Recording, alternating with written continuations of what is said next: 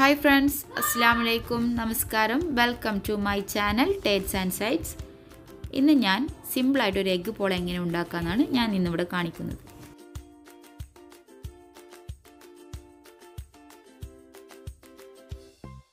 അപ്പോൾ ഞാൻ ഒരു പാൻ അടുപ്പത്ത് വെച്ചിട്ടുണ്ട്. പാൻ ഒന്ന് ചൂടായി വരുമ്പോൾ നെയ്യ് ആഡ് ചെയ്ത് കൊടുക്കുകയാണ്.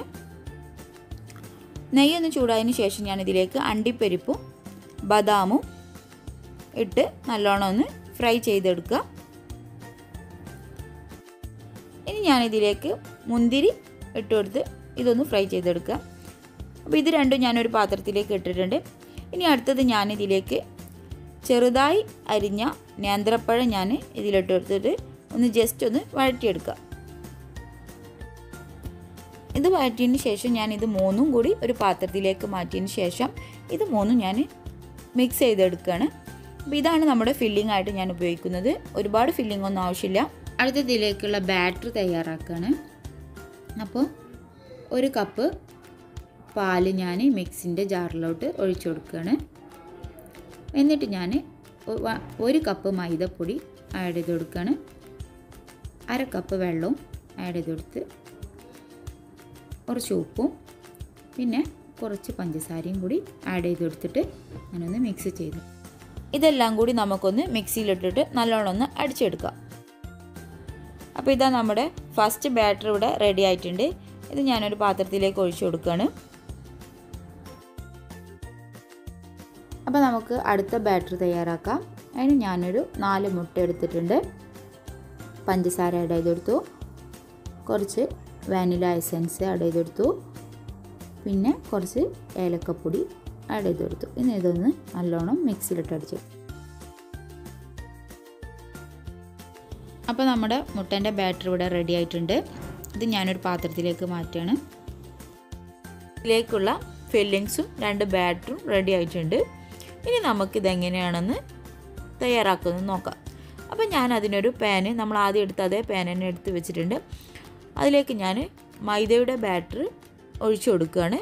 ഒരു 2 കൈയിലോളം ഞാൻ ഒഴിച്ചു കൊടുത്തിട്ടുണ്ട്. ഇനി ഞാനിതൊന്ന് ചുറ്റിച്ചെടുക്കണം. എല്ലാ ഭാഗത്തും ഒരുപോലെ കിട്ടാൻ വേണ്ടിയിട്ടാണ് ഇങ്ങനെ ചുറ്റിച്ചെടുക്കുന്നത്. അതിനുശേഷം ഞാനിത് ഒന്ന് മൂടി വെച്ച് വേവിക്കണം. ഒന്ന് സെറ്റാവണം.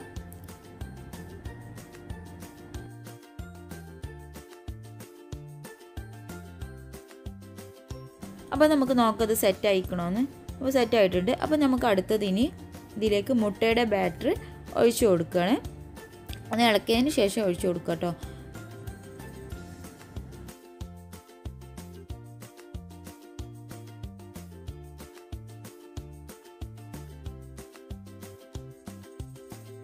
നമ്മൾ ആദ്യം മൈദയുടെ മാവ് ചുറ്റിച്ചെടുത്ത് അതേപോലെ തന്നെ ഇതൊന്ന് ചുറ്റിച്ചെടുക്കുക.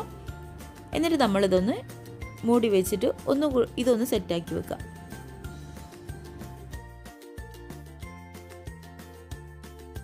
അപ്പോൾ മുട്ടയുടെ ബാറ്റർ ഇവിടെ സെറ്റായിട്ടുണ്ട്. അപ്പോൾ നമ്മുടെ ഇതിലേക്ക് ഫില്ലിങ്സ് കുറേശ്ശെ ആയിട്ട് ഇട്ട് കൊടുക്കുക. ഒരുപാടൊന്നും ഇട്ട് കൊടുക്കേണ്ട ആവശ്യമില്ല. പിന്നെ ഇതിലേക്ക് അണ്ടിപ്പരിപ്പും ബദാമും മുന്തിരി മാത്രം മതി. പഴത്തിൻ്റെ ആവശ്യമൊന്നുമില്ല. പിന്നെ അതിന് ശേഷം ഞാൻ മൈദയുടെ ബാറ്റർ വീണ്ടും ഒഴിച്ചു കൊടുക്കുകയാണ്. എന്നിട്ട് അത് വീണ്ടും സെറ്റ് ചെയ്യാൻ വെക്കുക.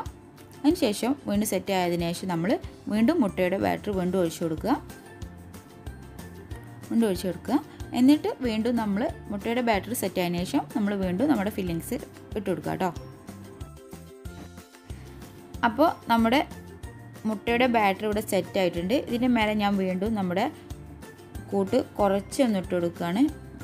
പിന്നീട് ഞാൻ ഇടുന്നത് ബദാമും അണ്ടിപ്പരിപ്പും പിസ്തയും കൂടി പാനിലിട്ടൊന്ന് ചൂടാക്കിയതിന് ശേഷം ഒന്ന് മിക്സിയിലിട്ട് ഒന്ന് ക്രഷ് ചെയ്തതാണ്. ഇത് നിർബന്ധമൊന്നുമില്ല.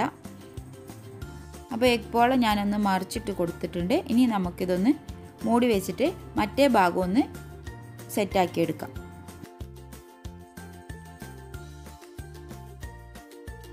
അപ്പോൾ നമ്മുടെ എഗ് പോള ഇവിടെ റെഡി ആയിട്ടുണ്ട്. അപ്പോൾ എല്ലാവരും ഒന്ന് ട്രൈ ചെയ്ത് നോക്കുക. ട്രൈ ചെയ്ത് നോക്കിയിട്ട് അഭിപ്രായം പറയുക. അപ്പോൾ ആദ്യമായിട്ടാണ് എൻ്റെ വീഡിയോ നിങ്ങൾ കാണുന്നതെങ്കിൽ ഒന്ന് സബ്സ്ക്രൈബ് ചെയ്യുക, ലൈക്ക് അടിക്കുക, ഷെയർ ചെയ്യുക. Thank you.